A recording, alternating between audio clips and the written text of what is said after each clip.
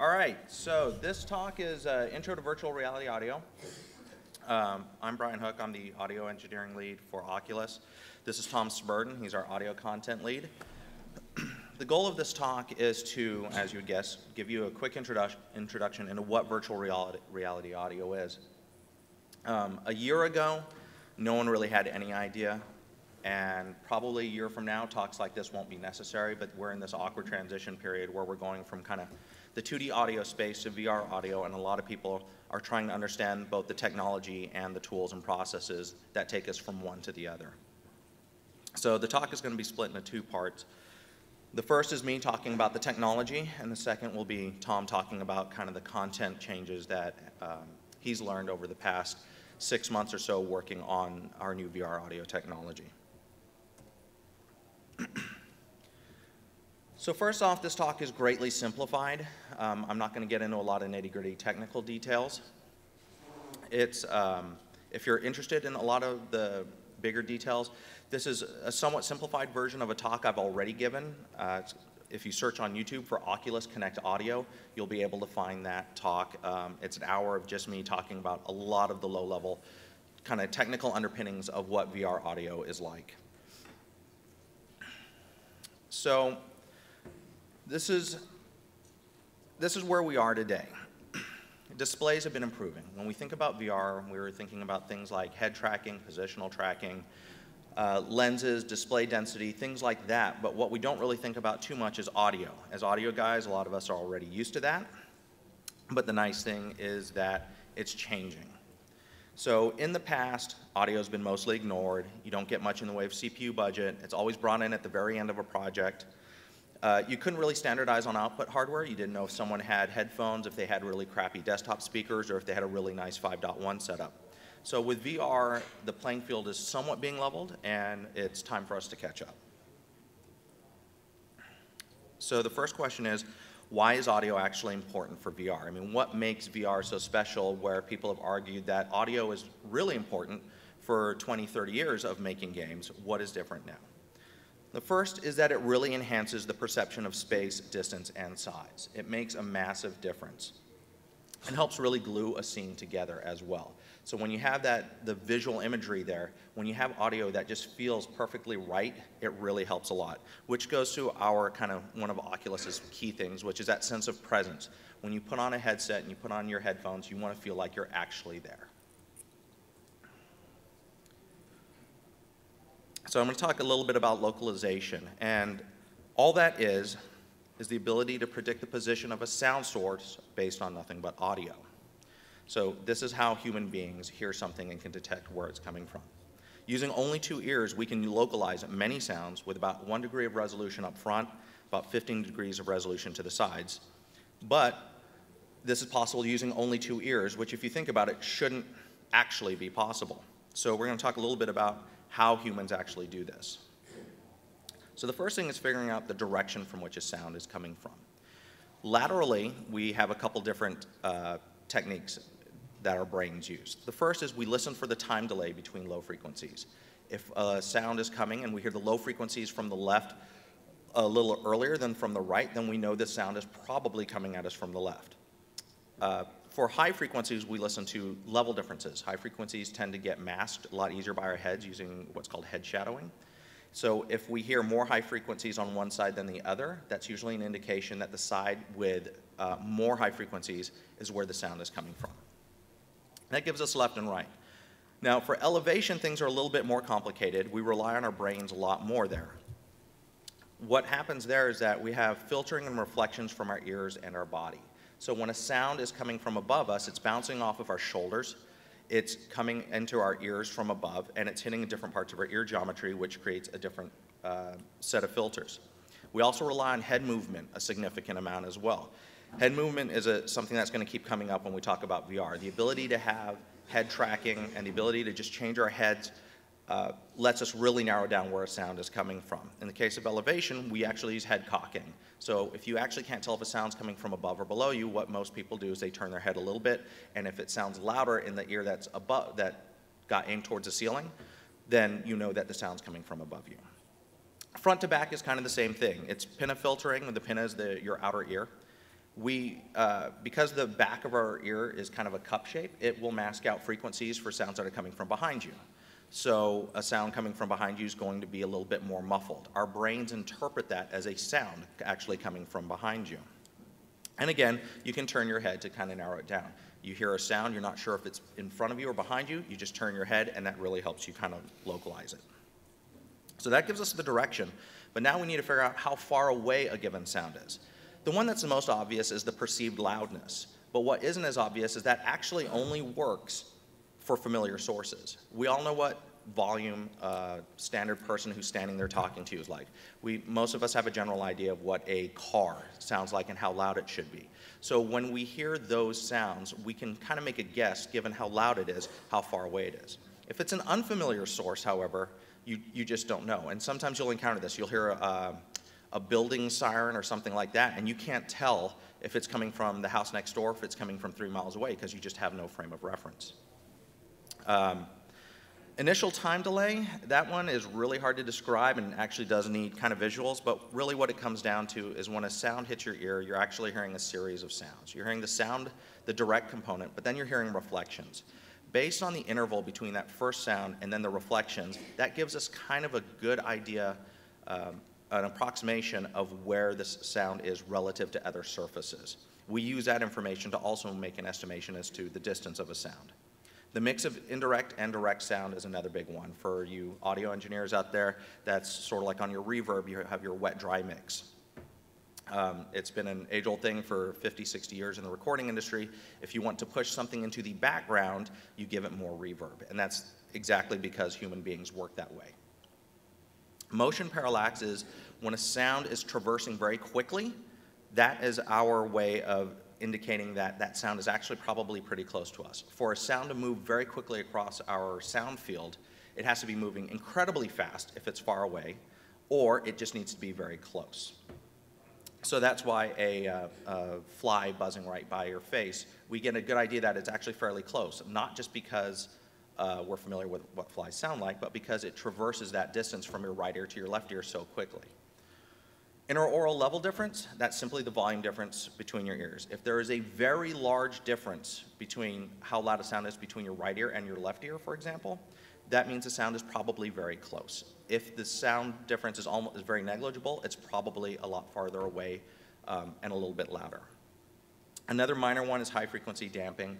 High frequencies in air tend to get damped not as quickly as a lot of people would like you to believe, but it makes enough of a difference so that distant sounds tend to have fewer higher frequencies. So why does all that matter? So localization is how do humans hear a sound and figure out where it's coming from. Knowing that, we can kind of reverse engineer that into what's called spatialization, which is I have a monophonic sound, and now I want to make someone believe it's coming from a certain spot. So we've all done this before. In the olden days, we used panning to do left and right. If we cared about front and back, some people would apply a low-pass filter, and as the sound got behind you, and it would kind of sort of emulate that. For distance, we would use volume attenuation. For elevation, you didn't have anything. That was a no-op. And you had no head tracking to help. So no matter how well you tried to spatialize a sound, all it took was a guy using fixed speakers and turning his head, and it would blow the entire illusion. So today we have head tracking assistance. That's a huge step up. That makes one of the biggest differences right now in making VR audio possible. For distance, we use attenuation. We also use the direct and indirect ratio, which is the wet-dry mix I mentioned before. And for direction, we use what are called HRTFs. There we go. So HRTFs, they're head-related transfer functions. There is a ton of literature on this stuff, even demos, the virtual barbershop, things like that, that kind of give you an idea that it actually works. A lot of people are very skeptical about HRTFs.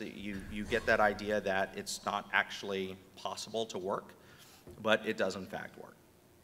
And all it does, without getting too technical, is it encapsulates a lot of the psychoacoustic elements of localization by measuring it. So you put microphones in a subject's ears and you take some reference audio and you play that audio and you record what happened to that audio on the way to that person's ears from every direction. Once you know that, you can apply that to other sound sources to make it seem like they're coming from those directions. This is based on measuring human subjects. And on the very last point there, I talk about customization and personalization is still an issue. And that's one that is a lot of active research into right now. What we do right now is that there's well-known publicly available data sets from human subjects, and we just kind of sort through them and find the ones that sound like they work the best for a large group of people.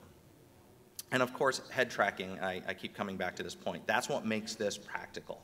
Because even if you use a data set from someone who's totally unlike you in terms of head geometry, with head tracking, if a sound sounds like it's supposed to be coming from here, but it's actually to you coming from over here, you can at least turn your head a little bit and everything just, you can start really focusing on exactly where that sound is coming from. Head tracking is huge. I keep coming around to that. So HRTFs theoretically could work without headphones, but they are pretty much impractical unless you're using headphones. And this means that realistically headphones are the future. You are not going to do successful, popular VR audio without requiring headphones. That's just the reality we have to accept at this point. A lot of people are not happy about that, but that's just what the new technology entails. The reason for this is that headphones support head tracking, and I keep coming back to the head tracking again. With headphones, head tracking just magically works. In addition, depending on the headphones, they can isolate the listener from the environment, and that gets back to the presence, the sense of immersion that we talk about in VR all the time. So future stuff. So far, I've only talked about sounds and the listener. There's other aspects there that I haven't touched on because it's ongoing R&D from universities and from other companies. For example, things like incorporating world geometry and how do we get the reverb, the reflections, the occlusion, things like that actually working. And what happens as a result of this is that we've created a tension between realism and authorial control, which Tom can talk about a little bit more later.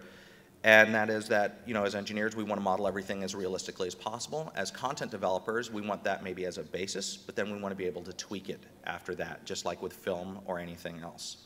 Another area that has not been explored as much is also area and volumetric sound sources. So I don't want to say it's a minor thing, but it's something that you don't really notice until you've been doing this a while and you realize that certain sounds just don't sound very natural because they're all kind of these pinpoint tiny sound sources. All right, so yesterday we announced the Oculus Audio SDK preview release. I don't know if you guys caught that. And that is part of our effort, Oculus's effort, to make VR more widespread and available for everybody, VR audio. And this is what it consists of. So we are providing plugins for Fmod, Wise, and Unity on a different set of platforms. You'll have to kind of download it and see if the one that you're interested in is supported. We will eventually have available what's called OVR Audio, which is our low-level C and C++ SDK. That's on Windows, Mac, Linux, and Android. It is not useful to most developers. We use it as the basis for our plugins, but the reality is that content development of audio these days involves using a lot of tools. We are not providing those tools, but other developers are, and we just want to make sure that Fmod, Wise, and Unity have high-quality 3D audio, and you can use those tools. We're providing VST preview plugins as well, because as Tom discovered, when you're trying to create sounds, having to tweak a sound and then jump all the way back into the game and then back out and then back in makes it really difficult to get a good mix and to get a good idea of how good the sound actually spatializes. We do have Apple AU and the AAX plugins planned. We don't have a timetable for those, but if you're interested in those, just let us know. We have, now there is an Oculus Audio forum set up, so if you guys are interested, go subscribe there. You can ask questions there. I will be there, Tom will be there, and we'll be able to answer any questions there as well. So, of course, the question is, why do we have this SDK? As I've tried to emphasize throughout this talk, for VR to succeed, everyone needs good audio. We, as a company, want VR to just take over. We want everybody to use it. We want everybody to like it. Since audio is such a huge component of that, we're making this SDK available. It provides high-quality baseline 3D audio. So that means that you can take this and just get something good, reliable, that works. and we're making it free. And again, that's that thing of we just want people to use it. And because we want people to use it, we're saying you can use it everywhere, not just for VR. We don't want a situation where you guys are thinking, we want to put in VR audio, and we want to use Oculus stuff, but oh man, it only works with Rift. So what am I going to do for my PC game? What am I going to do for a game for another headset? We're telling you, just use our stuff. We don't care what you use it on, because the important thing is that VR has to sound good no matter what platform you are on. That said, third-party solutions are fine as well. Our goal is not to push out people who are trying to develop this stuff as third parties. It's just to ensure that you as developers have kind of a safe, reliable solution that's low cost and broadly available to turn to. It establishes a baseline. And that's pretty much it for the tech. So I'm going to hand it over to Tom. He's, like I said, he is our lead audio designer, and he's the one who's had to deal with a lot of this stuff kind of on the ground without a lot of guidance initially, because we've been all kind of discovering the stuff as we go on. So, all right, I'll give it over to Tom. Thanks.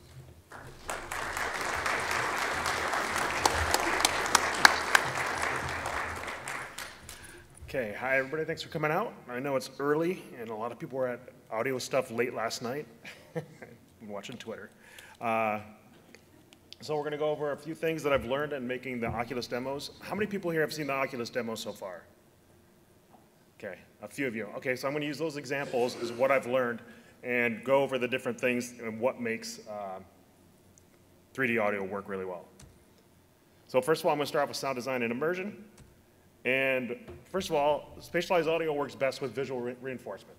So if you hear a bird right in front of you and you look and you see it, great, it's there. You hear a bird behind you, turn and you see it, that's great. I saw it, I heard it, I know it's there. If you hear a bird behind you, that's neat, and you don't see it, it doesn't reinforce the audio's there. So visual reinforcement really helps out.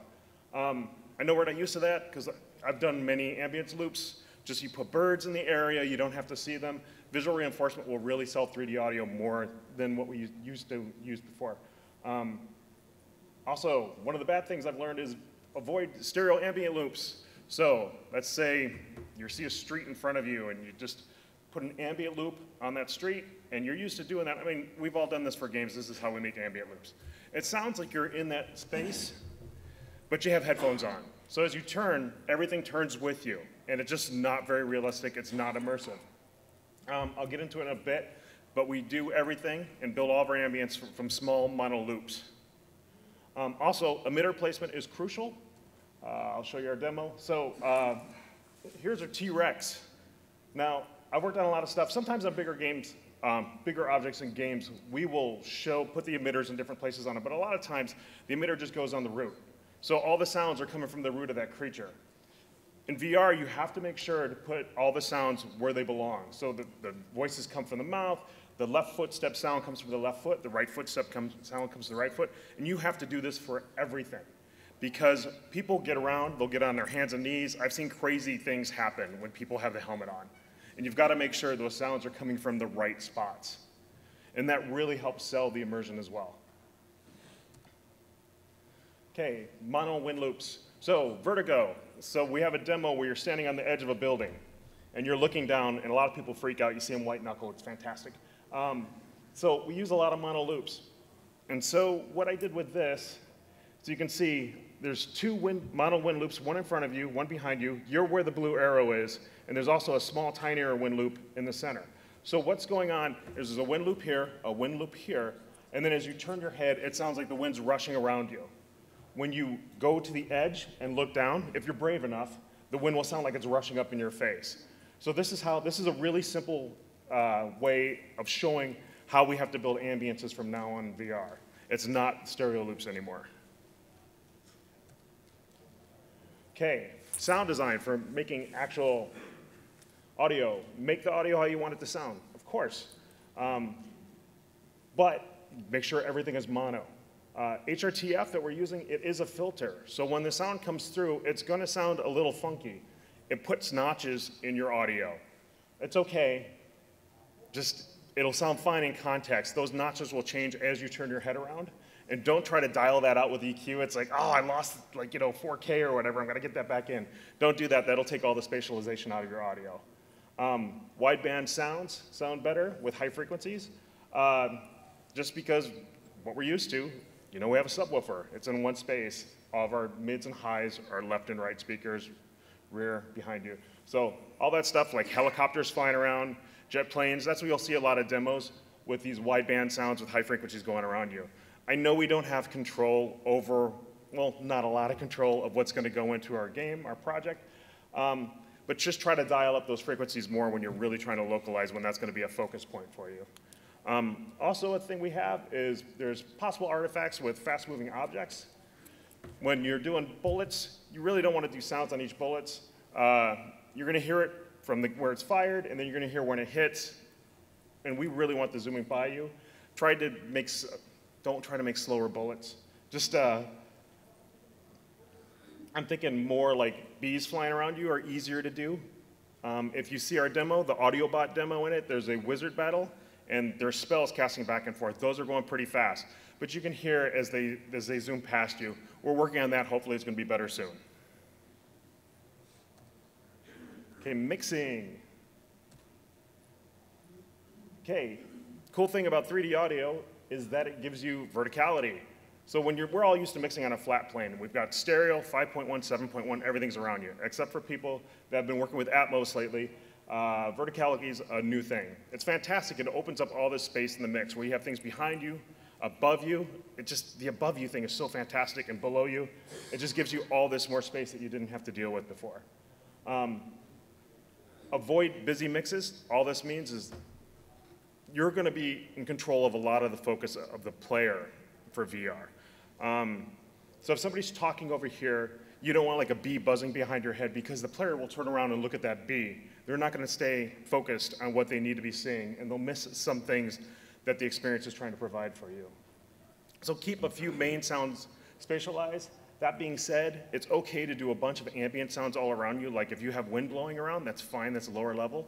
If you have like traffic, like on bridges in that vertigo, there's traffic on one of the bridges and there's traffic down below, there's trains going by, that's all fine because that's not the focus. The focus is there's balloons floating around too, and so you'll turn and look at that stuff. But that fills in the space really nicely. But it's great to have multiple mono loops all around you and just keep the focus, the higher level sounds. Make sure you don't have too many of those. It'll just confuse the person who's experiencing it. Audio is even more powerful in VR than it was before. Everybody knows that we control the emotions in games. Be careful. Like I said, the small audio cues can distract the player. You want people to look at what they're supposed to be looking at. Okay, mixing's totally different now. It's not like what you're used to. This was a big step for me, and it's going to be a big step for everybody. A lot of old surround rules, when you're working on cutscenes, were never make the audience turn around, keep the focus on the screen. In VR, the focus can be anywhere. So if there's a guy talking over here, you got to look over here. If there's a giant mastodon charging towards you, you want to look at that. That becomes the focus. If it's behind you, then the player turns around, and that's the focus. Content dictates the player focus. Also, old rule for cutscenes is dialogue goes in the center channel. Well, there is no center channel. Sound comes from sound sources. So if somebody's talking once again, that becomes your center, and you have to realize that. And whenever the new focus is with the head tracking, that's going to be your new center. It moves all around you. There's no center for anything. And so just work with your designers and artists on where they want the attention to be in the level, and make sure that you're all joined together, figuring out where you should be looking and where the focus should be. Okay, music. Music is kind of funky. So sometimes straight stereo mixes, just piping the music in, sounds fine. Sometimes it sounds like you're in this experience and you've got your headphones on, just listening to music. It doesn't fit because it's not spatialized. It can't take you out of the experience. But sometimes it's okay. I haven't figured out the difference yet, like why sometimes it works and sometimes it doesn't. On the AudioBot demo, I worked with Jason Graves, and we did, for the orchestra, 9 different sections of the orchestra, and we placed them all around you in a circle. So as you stand in there, if you lean different directions, you can hear, like, here's the string section, here's the horn section, percussion's back here. And it's kind of neat, and you kind of feel like you're in that space. It just really encapsulates you. Experiment with what works best. This is out there now. Try out stuff. Let me know what you're finding works best. I want to spread this information out, and I want a lot of people testing these things out, because this is all new. With the head tracking, everything's different now, and we have to figure out what's the best way to deal with this. Okay, tools. Our plugin is working, like Brian said, for Wwise, Fmod, and Unity. When you have a sound in there, there's two quality settings. There's HQ, which is high quality, and then there's fast. The difference is the high quality sounds have early reflections and reverberation on them, and that's what really helps with the spatialization. The fast is for direct signal only. That's your less important. That's more of your ambient sounds you put in fast. The ones you want the real focus on and really need to spatialize, use high quality in. Okay, our early reflection is based on a shoebox room model. So it's basically a shoebox around your head, and you can go in and adjust the size of the room that you're in. You want to keep it actual room size that you're seeing. This really helps with the spatialization, because when you hear a sound and it bounces off a wall and then you hear it, if you're trying to make one sound and the room size is a different sound, it sounds kind of funky and it doesn't really work out. If you're doing an outdoor experience, we also, well, what I'm getting to add was there's also adjustable reflections per surface. So if you're in an all metal room, turn up those reflections, it'll bounce around.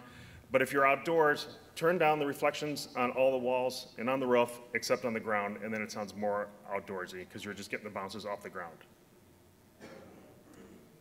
Here's what this looks like in Wwise. As you can see, there's your reflections and your room size. It's pretty easy to set up and get going. Oh, and everything's controllable by our TPCs too in Wwise. Okay, late reverberation. So when I'm doing a mix, I like to put everything in the same space by putting a reverb over it. Convolution will work for this. I've been using the Wwise convolution reverb. But you have to think how convolution reverbs are made. They're sampled from a single location. So it works well if you're not moving, but once you start moving around a space, convolution kind of falls apart on you a little bit. Hopefully it's something that will be coming up in the future, and we'll get a better way of doing this and see what different reverbs will work better. Okay, another thing, I insisted with these guys that we have plugins for our DAWs, because I want to be able to make the sound, the whole soundscape, and build it in Nuendo or whatever tool you're using, and listen to it and see what it's going to sound like before you export it into Wwise and before you get it in game and test it all out.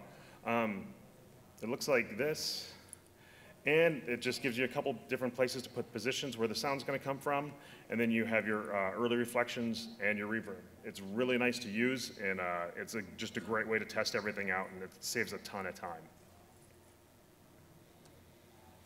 Okay. Another thing that Brian was talking about was realism versus controlled.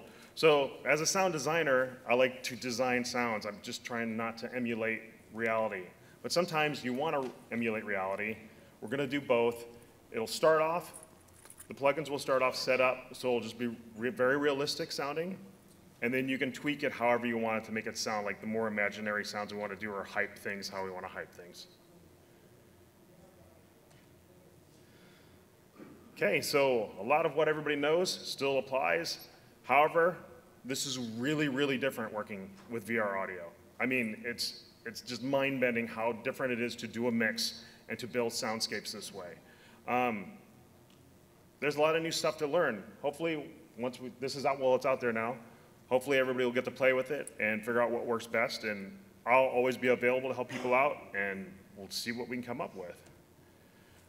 One of the toughest things we have right now is evangelism, because it's always hard to get companies to try, like to say, well, we're doing VR, but we also need 3D audio. They're saying, 2D is good enough. 2D is kind of neat, because with the head tracking, people are like, I can hear the audio, it's fine. But you're missing out so much without using the 3D audio. There's a lot to relearn. Hopefully, all you guys will give it a try now that it's free, and I hope everybody enjoys it. And we're ready for any questions now. All right, thank you.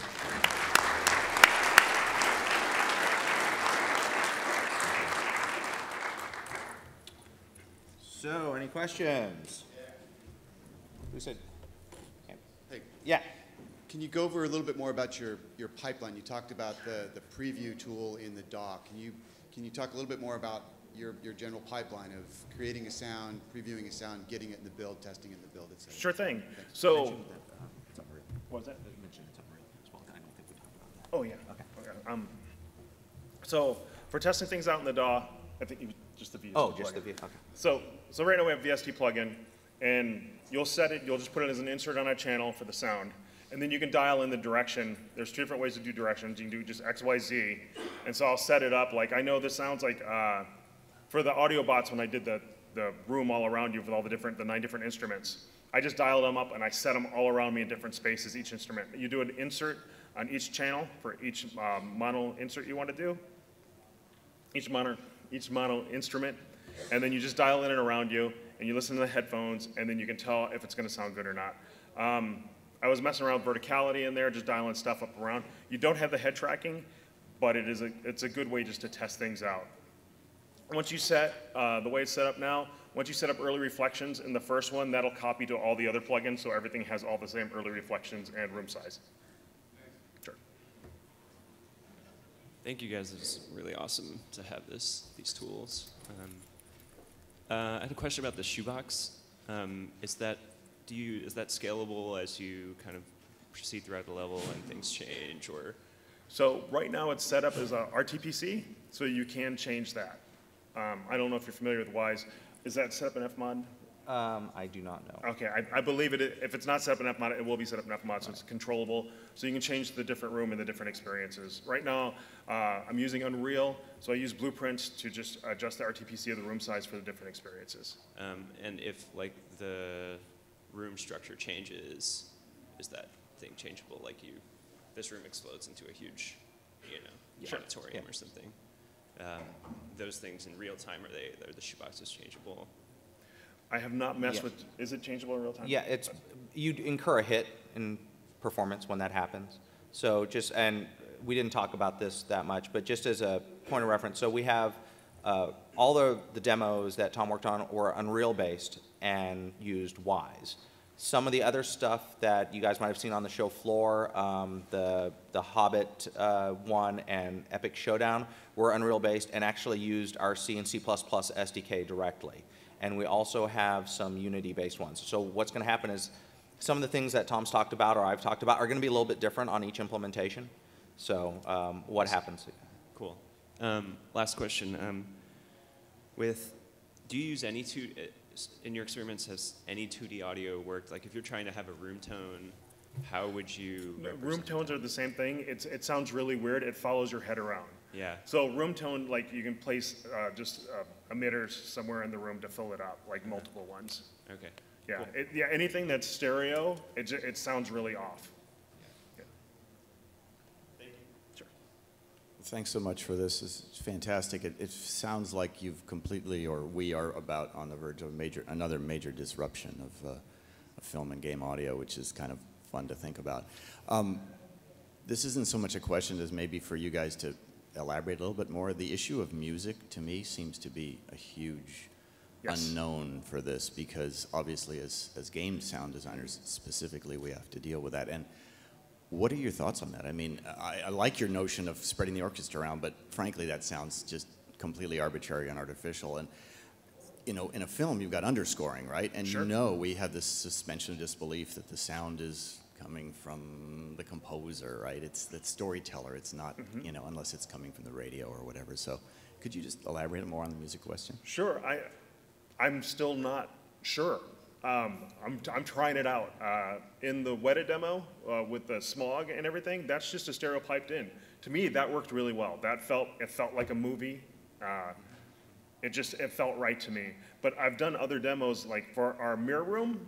It was weird in our demo. It's just there's a mirror that's in front of you, and then you see your face, and the face changes. It's going on, and all it is was like just a stereo track in there, and it just never felt right to me because it just felt too attached. With HRTFs, audio always sounds farther away from you. With headphones, which is a straight stereo mix, everything sounds like it's kind of in your head in headphones.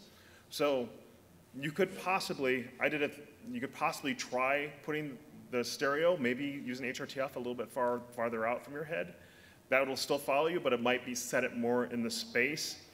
I think it's going to be a very creative decision, and it's something people are going to have to experiment with and see what works best. Thank you. Sure. You're going to run into the same issues as well with like UI. Yes. So any UI, in-head narration, things like that, things that we're used to having kind of just piped directly into our skulls. In a VR environment, that may sound good, or it may sound totally weird to have a control panel where the beeps are in the middle of your skull. Speaking of headsets, have you guys experimented with any different types of headsets, such as headsets that have multiple physical speakers, or such as like a speaker at the back or top of your head? I have not messed with anything like that. No, I haven't. This actually works really well. I used to work at recording studios a while back, and I had a friend of mine who was a tech come over and try out the Crescent Bay. He took it off as soon as he was done with it, and he starts trying to peel the cover off the speaker to see if there's multiple speakers in there. Because he was convinced that there was like vertical speakers, and like, then I'm like, dude, no, it's only 2 speakers. Yeah, you know, and if you think about it, you only have 2 ears. So it is possible to do all this. We have messed with some of the, what's the name of The sub-pack. the sub-pack. I have messed with those. That's really cool. One really cool experiment that we've messed with is having a subwoofer with open back headphones, and that'll really, like, just feeling the vibrations and how it shakes your entire body. It's really nice. That's like, it's not a reasonable home setup to have somebody with headphones and just a subwoofer cranked all the way. But the sub-pack works pretty good. You can feel all the vibrations on you, and there's a wearable one as well that was kind of a neat sensation. Yeah, the mobile sub-pack Yeah, the as mobile well. sub-pack, yeah. And there's a couple others like butt kicker and you know, things like that. Cool. All right, great talk. Thanks, guys. All right, thank you. Hey, how you doing? I'm James from Pixel Router VR, and in our game, it's a rail shooter, and every level starts with a musical soundtrack that the level is built to. One of the things I'm most excited about here is these VST plugins, because I'm thinking, have you tried using these as just channel inserts in a stereo mix to like do your music for the level using these spatialization plugins to sort of spatialize in the DAW? So if you do it that way, you won't have the head tracking. It'll still follow your head around. So it's kind of, it dried out. Interesting. Yeah, I've been thinking about that for a long time. But seriously, I found that just using the fast without the room reflections on the music Yeah. setting is the way I've been doing it. Because Interesting. Yeah. if you think, I look at it as like if you're going to a movie theater and the screen's in front of you and all those speakers are set and music is there playing. But as you turn your head, the music is still moving with the screen. And that's the difference. Once again, it's anything that's stereo is attached to your head, and it takes you out of the experience. Well, one thing that I'm excited about with it, though, is I put all my stuff on SoundCloud. You know, if you make something to be played out in clubs or something, it seems like a whole new set of tools just for standard music production. I've wanted a spatializer for a while, and it sounds like this could work just for straight music production. So yeah, this is all, you kind of need it in headphones.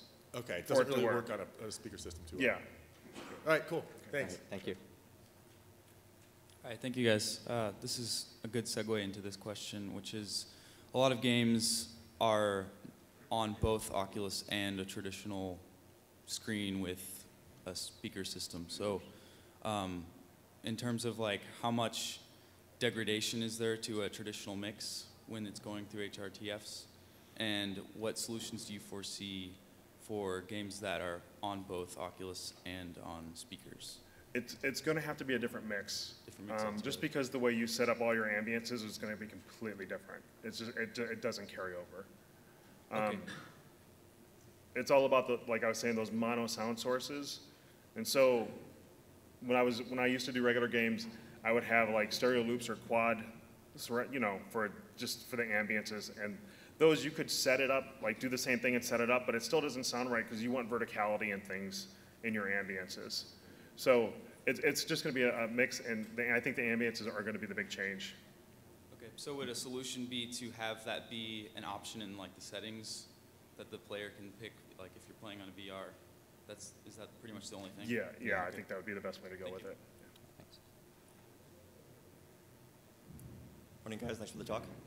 I come from the film space and had the opportunity to mix a couple films in Atmos, which, as you know, is a object-oriented platform. And what I love about it is that it sort of preserves some of the traditional aspects, the performance aspects of mixing, Is there any thought being put towards how to bridge sort of more traditional mixing techniques in a three-dimensional space the way Atmos has?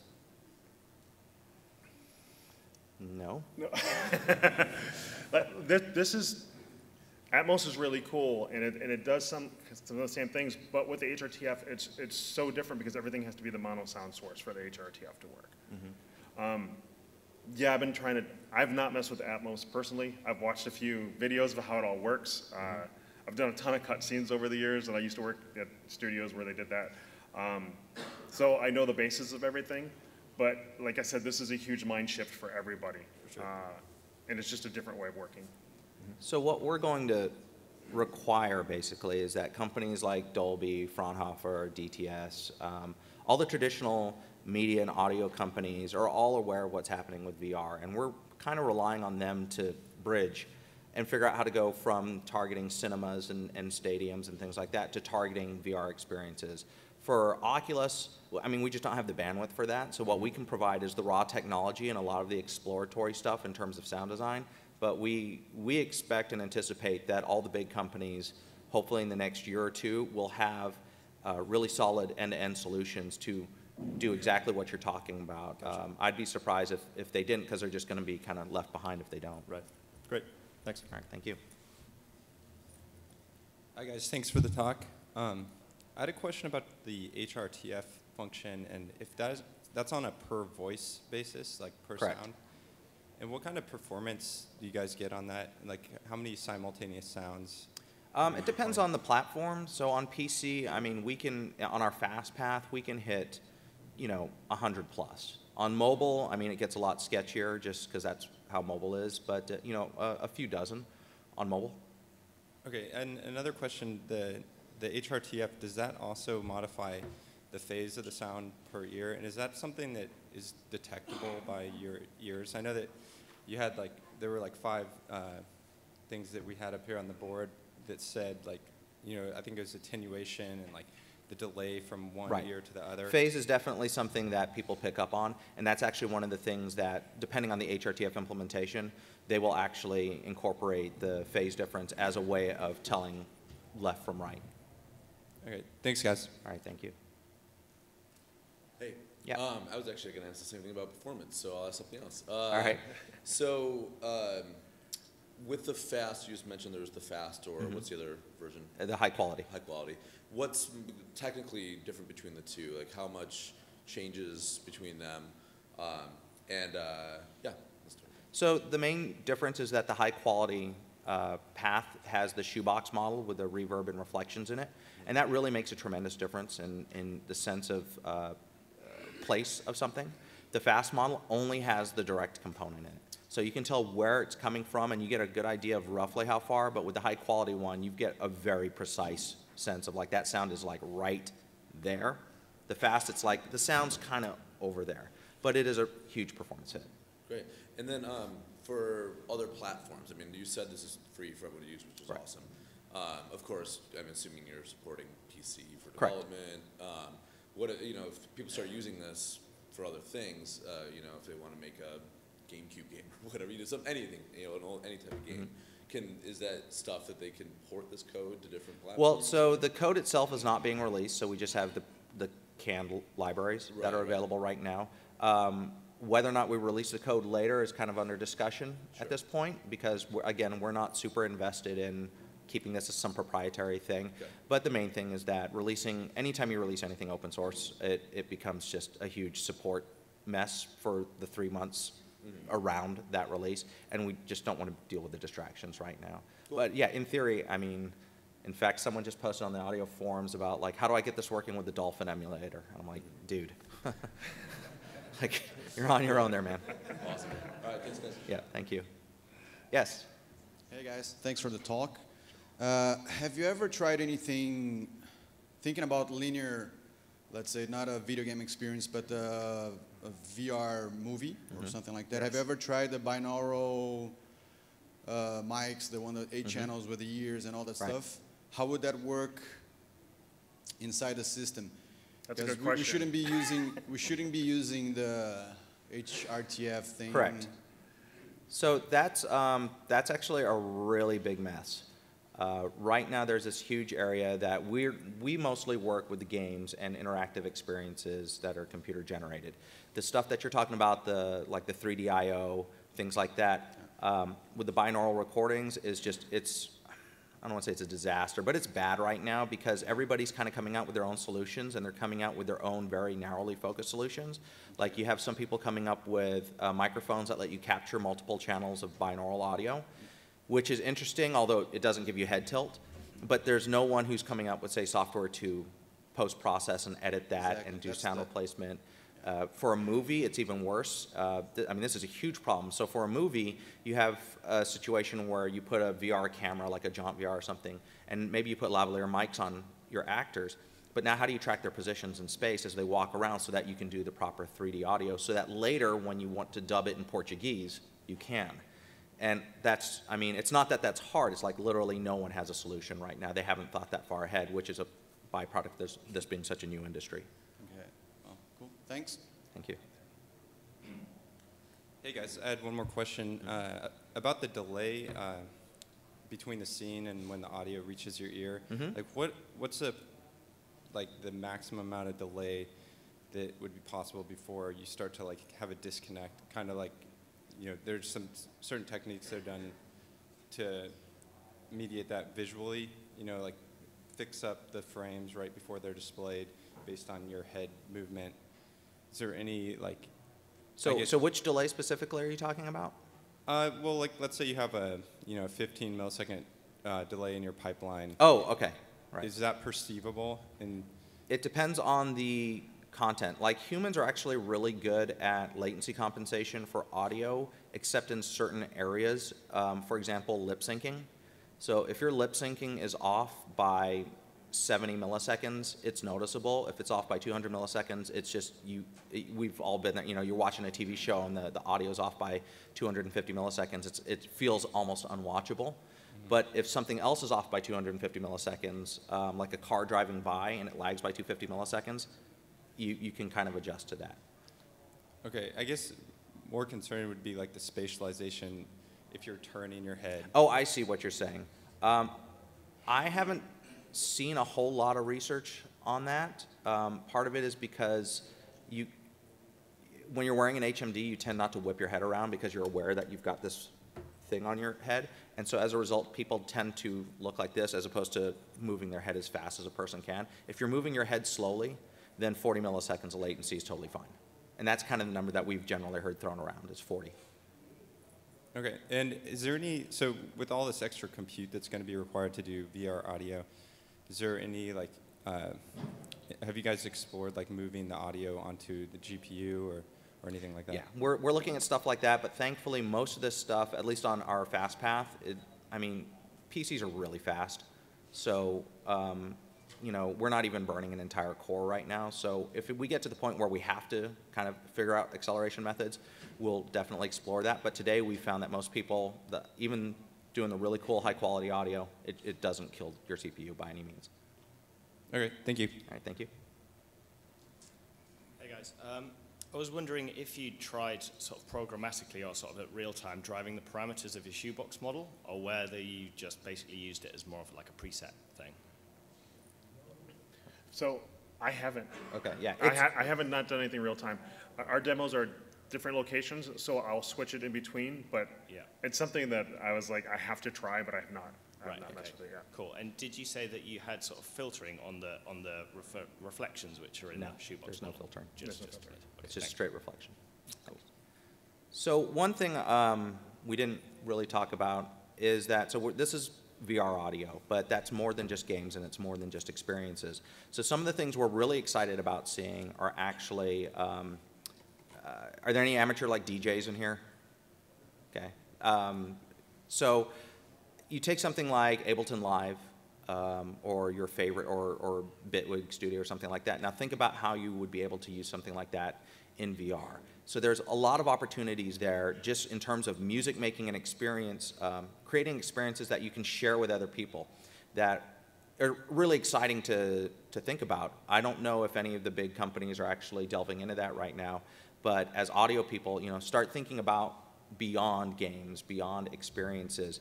how can I, as a DJ, for example, get up, I mean, might be dorky looking, but I mean, Dead Mouse wears a big mouse head. So, I mean, if you're wearing an HMD, you're actually not quite as goofy looking. So if you're up there with an HMD, maybe you're sitting there doing all your stuff in a little VR world, disconnected from the audience, but maybe there's an opportunity there for performance tools, for example. The flip side of that is maybe you're not an amateur DJ, but you really wished you were an actual famous DJ. So maybe there's the rock band equivalent of DJing or anything wearing an HMD.